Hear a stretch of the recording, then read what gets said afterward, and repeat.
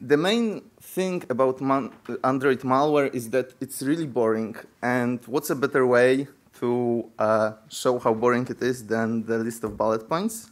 So these are the bullet points that I think most of you will agree. Has anyone reversed Android malware at all? No? Really? Nobody? One person. One person. Yeah, one person there.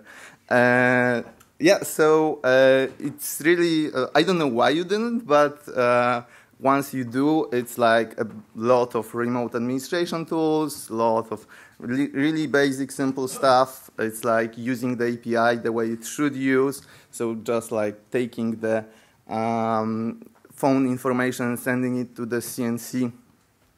Usually it's just really, really basic stuff. And the problem with basic stuff is that we don't want to do basic stuff because it gets boring after a while, and we don't have time to do the same thing over and over again. So I created a really simple portal that basically tracks Android malware. So this is the page, and it's in this crappy format because my slides are a rectangle. Yeah. So basically what it does is I created some software that has plugins to it, and these plugins extract all the useful information about Android malware. So the family type, the CNC address, the IP is just a DNS query away, and it all gets loaded from the VirusTotal sample database, and it all gets all information gets extracted, and you can see the CNC status. The CNC status is actually done by querying either the URL to see if there is a website there, or to see if the port is open, if it's a remote administration tool. So really basic stuff. I don't check if it accepts the connections at all. And it's checked every day, and you have some statistics about it. Of course, the statistics are biased by the way that I gather samples. So, like, I have 5 families of malware or something like that that I can extract information from. And the statistics are based on these 5 families of malware. And people seem to like also the visualization part.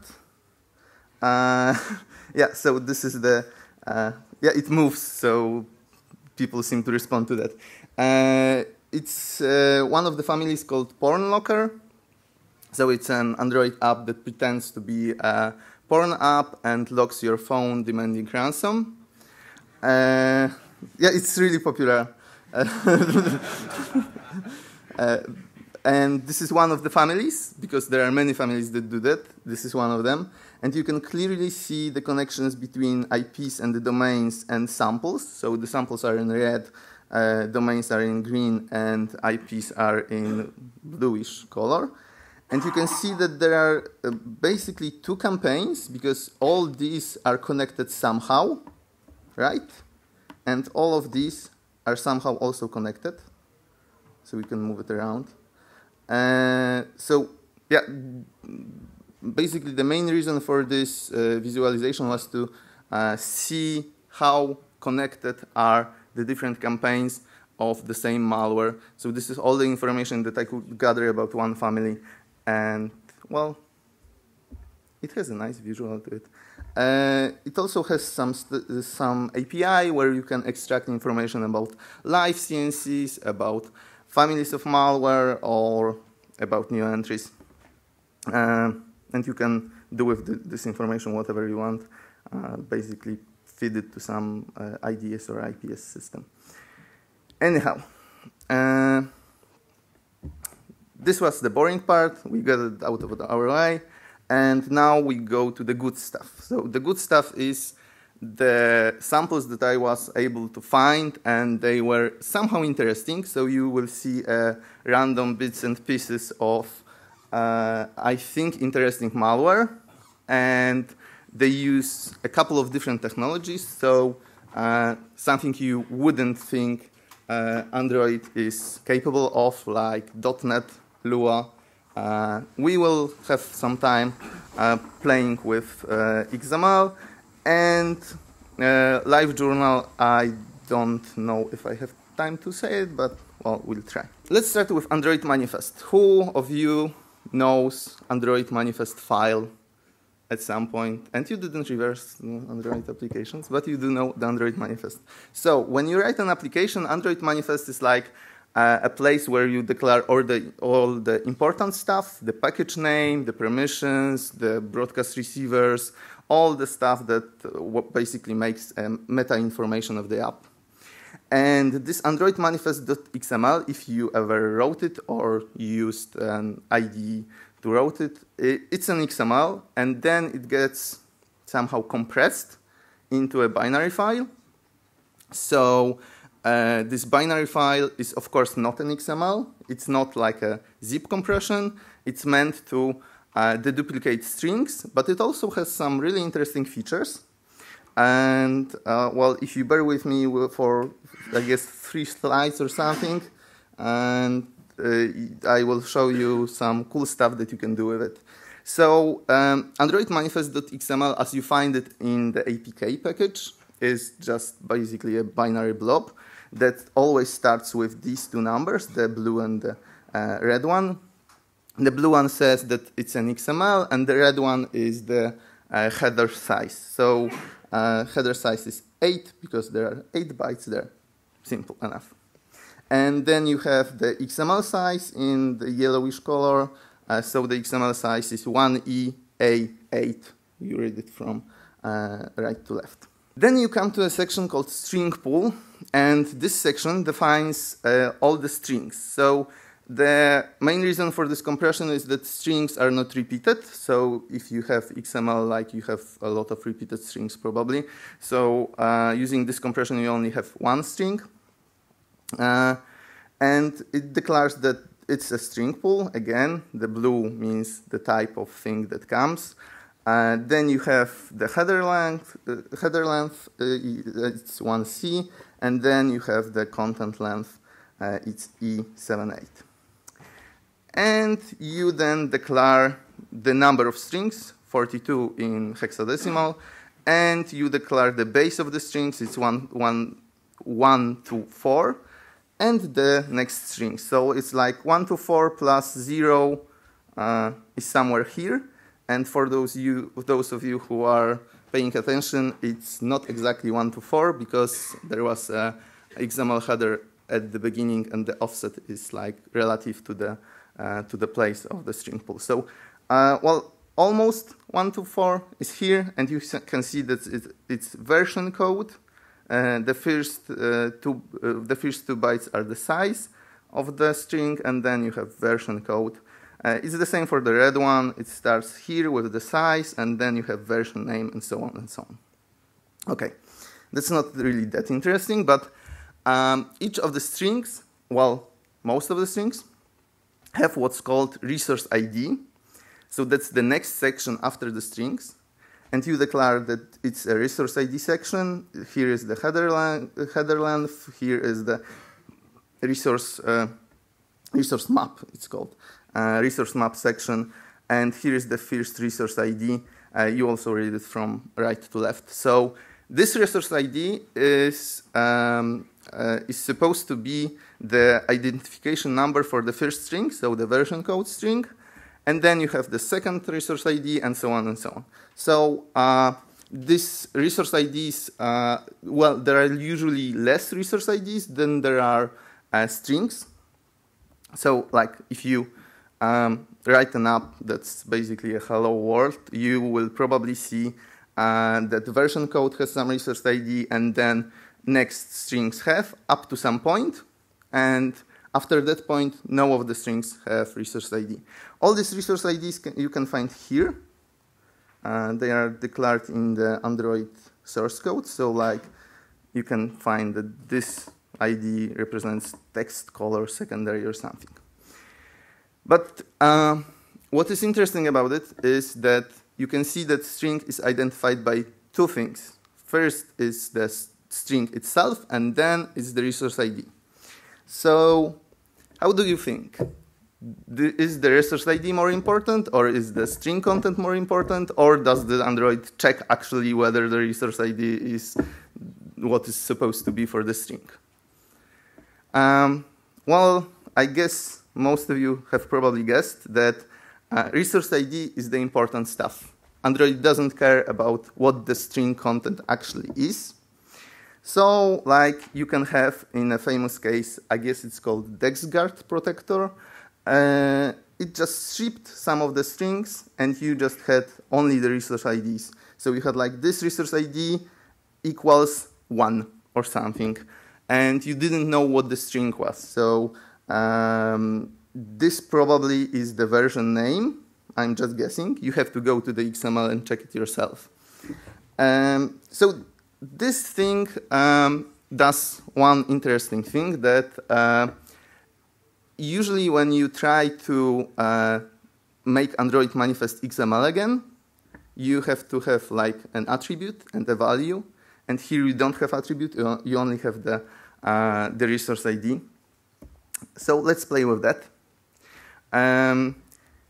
Here you have something that will be decoded from the Android manifest presented above. And you have two package entries, right? That's usually not allowed in XML ever. Like you cannot have two attributes that have the same name.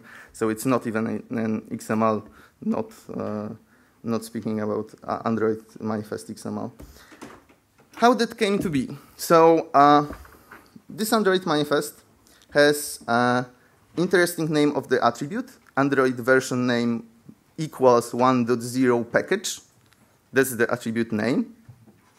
And the attribute value is com.acme.app. So this is the attribute name, right? And this is the attribute value. And here you can see that package equals, well, something else. And here you can see the second attribute. So by using this technique, if you have like an automated way of processing Android malicious applications, you probably the tool that you use will just throw an error and won't know what the package name really is.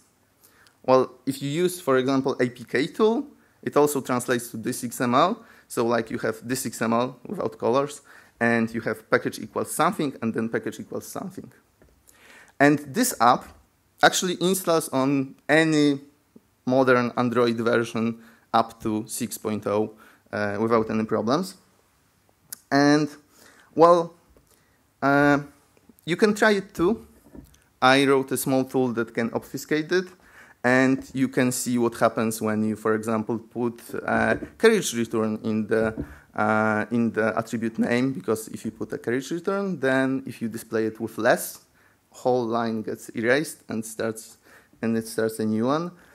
You can play with string size, you can play with backspace characters, which will also be rendered as backspace characters in some of the editors. And there are sandboxes out there which print Android manifest.xml. So they take the Android manifest from the APK, translate it to XML, and then print it. And well, maybe they don't display it properly, so we can put HTML stuff in there and see what happens. So, time for a small demo. Just start a new one. So, write this and yep. And if you go to the tool, you can see that, well, -a, I wrote a small hello world app. Well, it looks like a normal app. You have the package name, version name, whatever, version code. It looks like Android manifest file. So if you look at the configuration file, it says that you should replace the version name with this value. This value is somewhat unreadable because, well, it's UTF-16 encoded, and I didn't want to use the Python handling of Unicode because in Python 2.7 I don't really understand how the encoding works.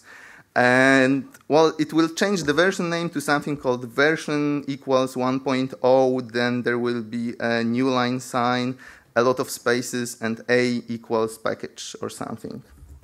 let's see what happens. So like this, and oh, I don't have tab here. And if you look at it, you can see that we have now two package entries, right? This one and this one. It's just because, well, the version name got changed to version name equals 1.0. Here's a new line character, a bunch of spaces, and A. So this actually is, the version name is here. And if you look up that string ID, you will come up with the version name. But nobody cares to do that because, well, you have package and you have resource ID, so it's probably OK. Anyhow, that should install normally. And just to show you that it installs normally,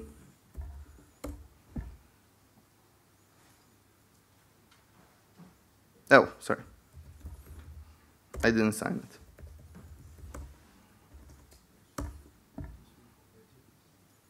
Yes. Yes, that's exactly the password. Yeah, so it installs normally. And if you don't believe me, I can show you the Android version. It's 6.0. So you can do a lot of stuff with Android Manifest. I guess it's not like you can exploit anything, apart from the people that are reversing Android apps. And well, let's go to the part when I talk about most interesting malware I ever found, I guess. It uses Lua and it uses Mono. So it starts like there's a receiver for text messages declared in the Android manifest, and it has code in Java. So there's a bit of Java code that what it does is it uses something called leader.dll to register z.core.sms receiver to handle the text messages. So it's all the code. There is only one line that registers the DLL library in the native code. What this library does, this native ARM library, is that it's basically a mono runtime, like from Linux when you run .NET applications. So it uses a code in mono in .NET to handle text messages. But it's not only that. Actually, the code in mono does, or .NET, does other stuff. It doesn't handle the message. It just downloads a Lua script from the CNC server to handle the message. So you have like, you start with Java, then you go to the native code, to Mono, and then to Lua, virtual machine that is based on Mono. Why did they do it? Well, obfuscation is the main reason, I guess, but also if you get the APK itself, it only has the code to download Lua from the server, so you don't know what actually they do with the text messages, because it's all on the server, and if you don't have access to CNC, to live CNC, you cannot download the code and see what it does. So it's here, the Lua code, thanks to friends from Lookout. And what it does is really basic, and I was, well, a little disappointed in it. So, like, it checks your balance in different kinds of prepaid wallets, or your balance in your prepaid card and something like that. Yeah, but the reason is it's written in Lua, right? And it runs on Android. So I think that's really interesting part of it. And well, yeah. So and these guys also know how to do encryption. At least they seem to know how to do it. Like, the communication protocol is somewhat complex. They choose they contact the CNC for a random RC4 key. They get the key.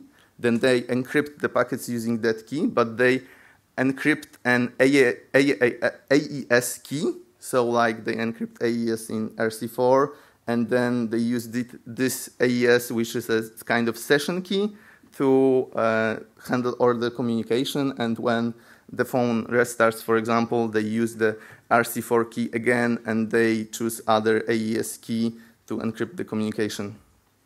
So yeah, they know how to do it, and from what I gathered, the main idea that they do it is, of course, to steal money from your prepaid account or something like that. But they also run a casino affiliate program. When you display ads, you get like money for it.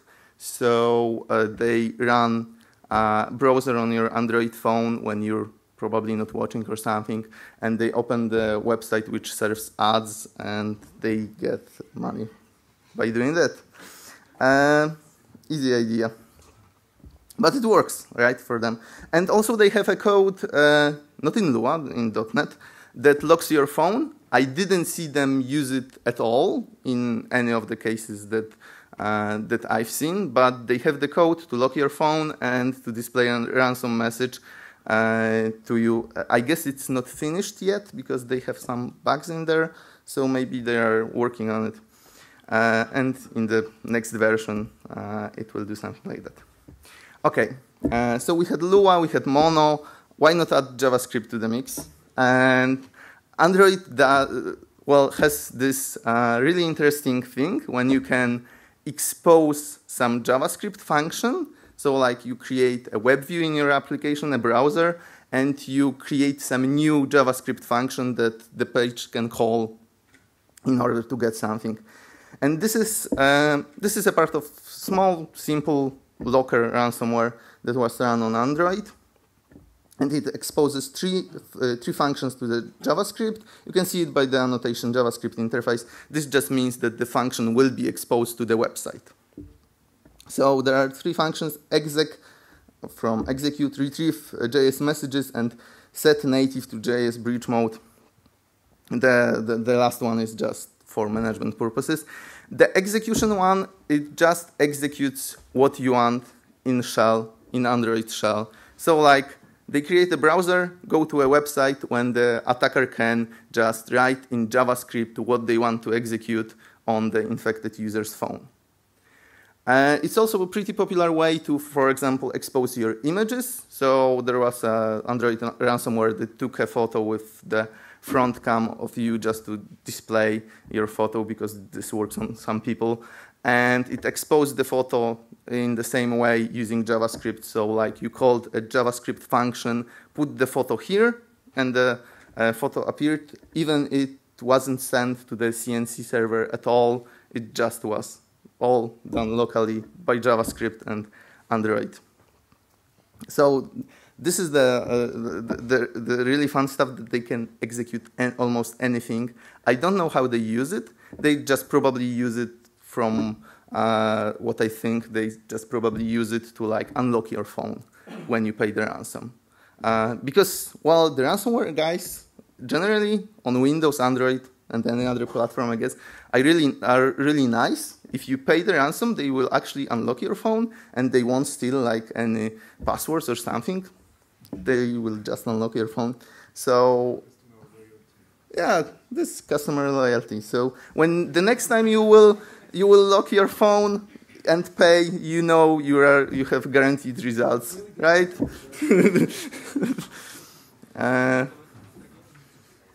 Yeah, but it's, well, if the word got out that they actually don't decrypt your files or unlock your phone, nobody would pay, right?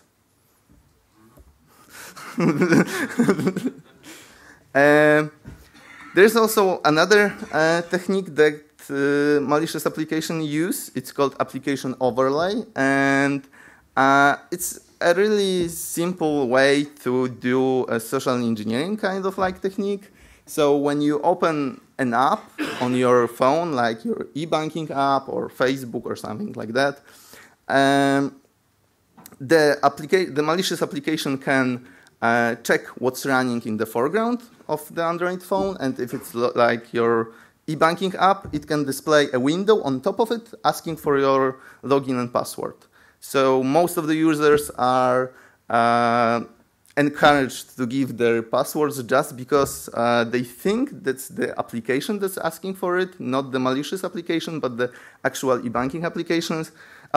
And you can see it here. The actual Gmail app is in the background, right? And the malicious application is in the front. But you cannot distinguish between them, right? Well, I don't know if you can. I guess the writing helps a bit, but you don't have the red writing on your Android phone, so it's really hard to do that.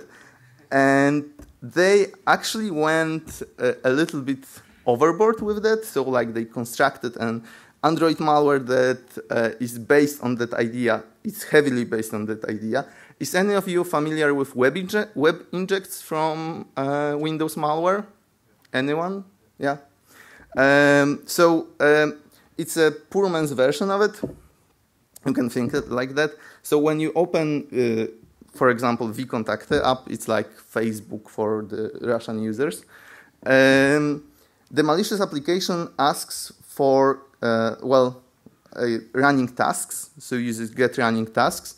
And get running tasks is a function that returns all the tasks that are running in the order that they appear on the user screen. So like if you have something on front, it will be the first return value and then the second and so on.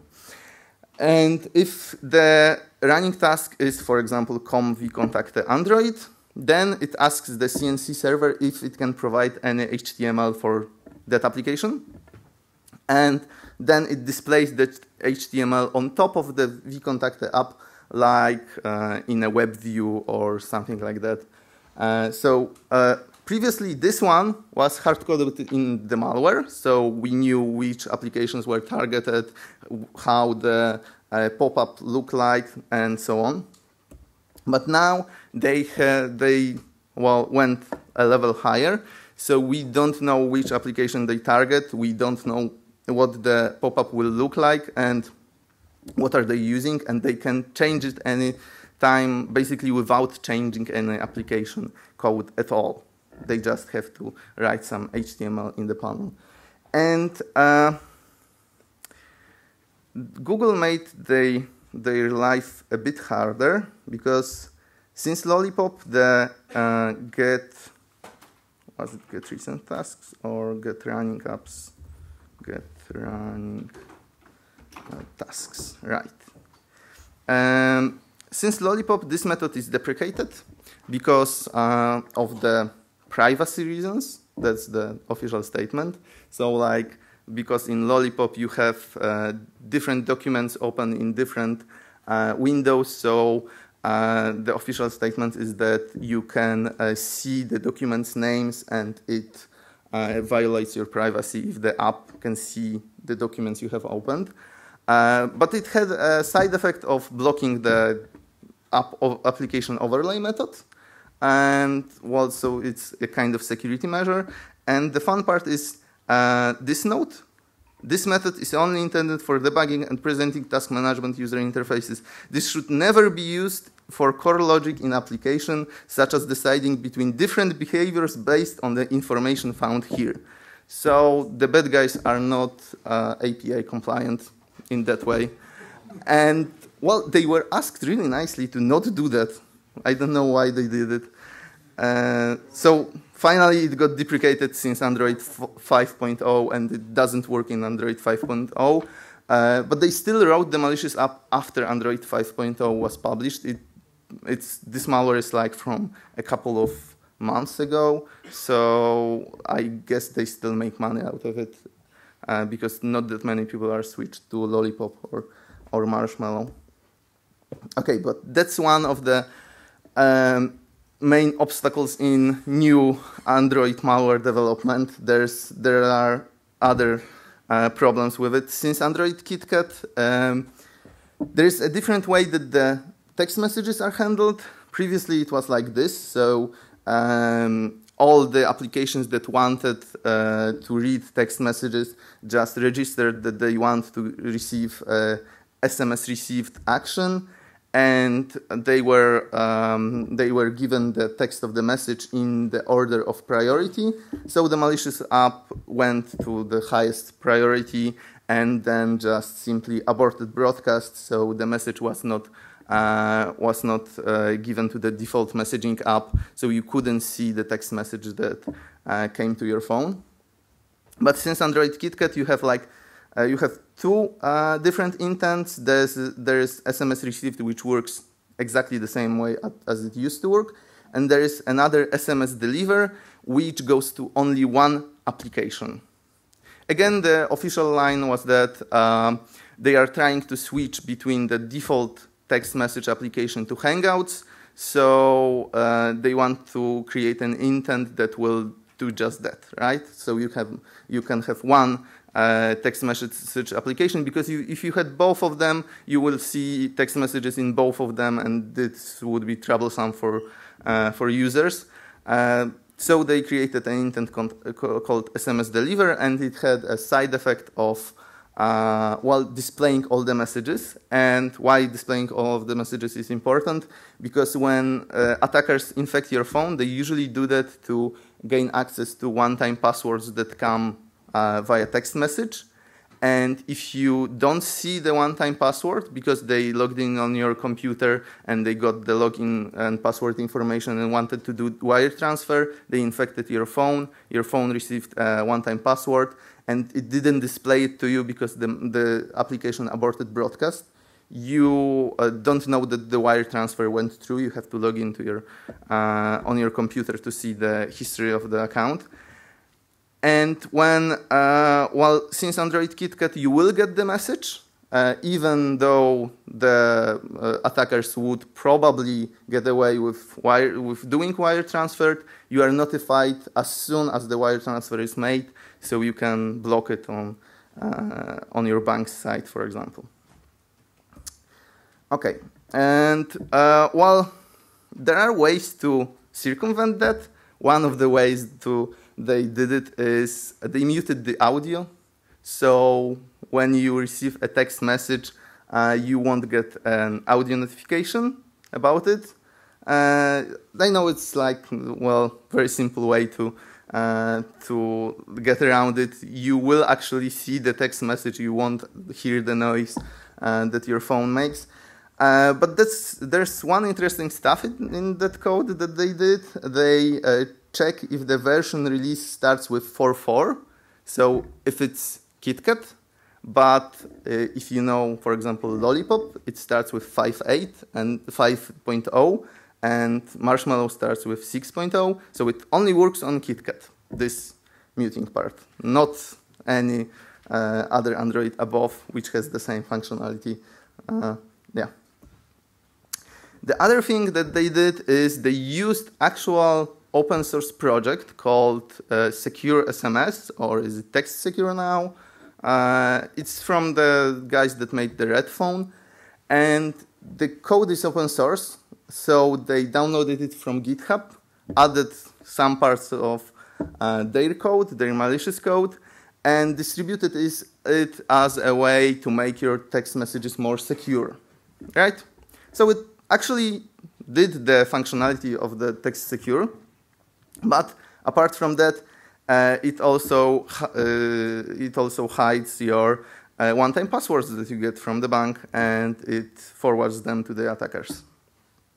So yeah, you cannot find it on Google Play. They distributed it via, I guess, some way of Windows malware or something like that. And now we're on to the tips and tricks part. So what the guys are really inventive on, the attackers are really inventive. And they wrote a small, very basic, very simple app that the main idea was to forward text messages to some number. So the communication channel, the CNC channel, was only text messages based. There was no HTTP connection whatsoever. So they sent a text message to the application, and if it started with a /, it meant start forwarding messages to the number specified in the message.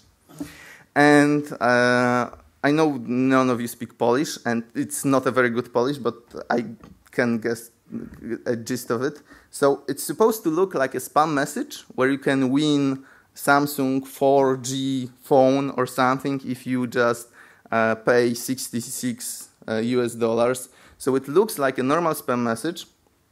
And what the Android malware did is it saw the /, so it meant start forwarding messages, and it got a number from the message just by concatenating all of the numbers found there. So yeah, it's a really simple and basic idea. If the user is infected, he won't see that message. And if the user has KitKat or above or is not infected, he will just ignore the message because it's a kind of spam. And if you add all those numbers to, well, and form a string and form a number, you could see where they forwarded the message. But they didn't check for the CNC number, so like they didn't actually have any number hard-coded, and they didn't check if the message was coming from the attacker. Any message that came with the / and then a number meant that the messages start forwarding. Any message that came with the comma meant that the phone should stop forwarding the messages. Any message that started with hash meant that the phone has to send device info to the attacker. And any message that started with the exclamation point meant that application should uninstall itself. Well, some of the banks in Poland started sending one-time password, starting with exclamation point. And, well, you know, it's like this, you think of it like a stupid idea because they can change the exclamation point to anything, right? But it turns out that the guys bought the malware. They actually didn't know how to write it. So they didn't know how to change the exclamation point to anything other. And they just dropped it and move on to the other malware that had, well, different functionality and so on. So, yeah, well, and the bank sent it with the exclamation point. It didn't do anything to your phone apart from the fact that well, it uninstalled malware from your phone. Yeah, but well, I don't think that users even noticed it. Will you notice it? You probably don't even read the text message. You just look for the code. Well, maybe you do, but not that many users noticed it. There's another tip and trick which Android malware can use. I saw it in a legitimate application. I didn't see it in any malware, but I think they are getting to it. So if you send a text message, you have this part called user data headers, and it is responsible. Well, I guess the most common use is if you send like 2 or 3 messages and you want to have one big long message, the user data header is where the information is stored, how to compose the message, which one comes first, which one comes second, if you have whole message.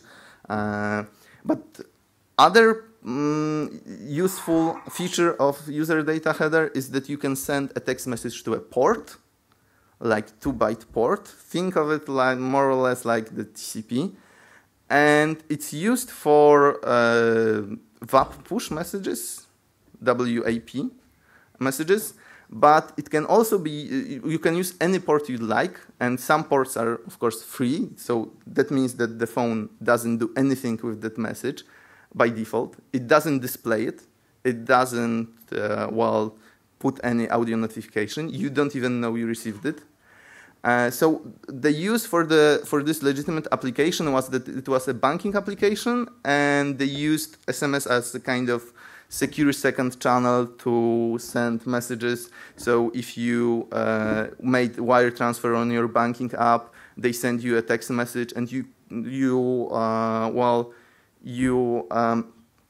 didn't have to find the code in the message. They just made the communication possible via SMS text message port.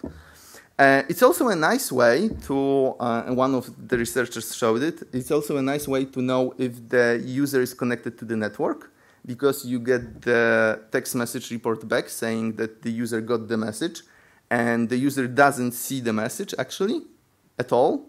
so you can just check if someone is connected to the network without them knowing at all. And it also works, I didn't try it, but it also is supposed to work on iOS. So iOS also doesn't do anything with these messages, so you can test on your iPhone. There's an application that can do that. I know it works in my network, on my Android, and I didn't see the message, despite the fact that I got the message. So yeah, that's maybe something for the future, but it's used in legitimate applications. And now let's move on to the buzzword of the year, I guess, or the last year. I don't know what's the buzzword of this year. Advanced persistent threats. So like we saw a lot of leaks this year and last year about applications that are bought by states to monitor your phones or something like that. I guess the first big leak was from FinFisher and their application called FinSpy. Has any of you heard about FinFisher or FinSpy? Or yeah, I guess so. And what they did is it had a really nice functionality. Well, the code was more or less spotless. Like you really know that they have unit tests and they test the code heavily and they know the coding standards. So it was nice to read it. But they had a nice feature. The WhatsApp application, the instant messaging application, had a small security problem a couple of years ago, I guess, that they made a backup of all your messages onto your SD card. So anyone could read the backup. It was, of course, encrypted. Every backup was encrypted with the same key, which was hard-coded to the application. Yeah, they changed it since then, but yeah, that was the state then. This is the key and the part of the key. And the FinSpy application actually stole that messages.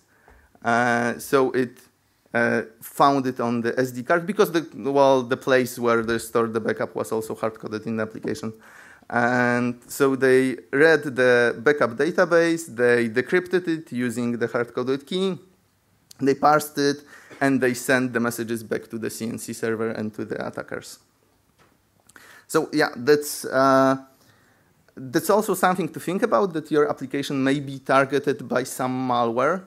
It happens. It's not like a fairy tale that we just tell people that they would be afraid of using applications. But really, if you're an app developer, you should think about security of your app. And I guess that most of you heard about Hacking Team. Is there someone who hasn't heard about Hacking Team? No. Okay. So they had a big leak. I think that all of the data was stolen. And they had some solution for Android exploits or Android malware. And their solution was, I have to say, pretty much ingenious. They wanted to create, well, they did at some point, a useful app. So the app that you will actually use. And they uploaded it to the Google Play Store. It was a simple news application, so you get the news that you were interested in. It looked a little bit unfinished, but, well, yeah, it shows you the news, and it's really, well, I guess the users wanted to use it. So apart from that functionality that it shows news, at some point, instead of the news, you would get an Android exploit that will install a root shell on your device. And this root shell also was custom made, so it had like really weird comments that were, well, obfuscated in a way, I guess. So you wouldn't know that you have a root shell. It also installed in a specially designated place that only they know how to access. So, and then if the exploit succeeded, I think I have a diagram here. If the exploit succeeded, and they installed the root shell. They used that root shell to install what they call an agent. And this was just basically a remote administration tool application that stole your messages, monitored what you do on your phone, and had the root access, so it can do pretty much anything. The interesting part that they did is that Android has an out-of-memory killer. So you may know it from Linux machines, but on Android it's like really, well, it really works kind of, how to say it, if the application is using too much memory, it will just get killed, even if it's not like using whole memory. It can just be using too much memory, and it will get killed because the new application needs memory. So like, if you didn't use application for a long time and it uses memory, it will get killed. It's a useful feature, I guess, and but it also has a threshold and the adjustment. So if you like put on your process ID that you don't want your application to get killed, you can do that, and they actually did it. But you can only do that if you're rooted your phone, and well, they did root your phone to install the agent. So this was a nice feature. But overall, it's like, even if you installed it from the Play Store and you weren't the point of the interest of someone who bought the hacking team solution, you won't get the exploit, because the exploit was, first of all, it was encrypted with your phone random key that they assigned for you. And the second thing that they checked was the IMEI number. So IEMI, I don't know how to pronounce it in French. Yeah. Number, so it only got delivered to the person that they were interested in. So despite being on the Google Play Store, you probably wouldn't get exploited if you weren't interesting enough for them. Yeah, so that's all, I guess.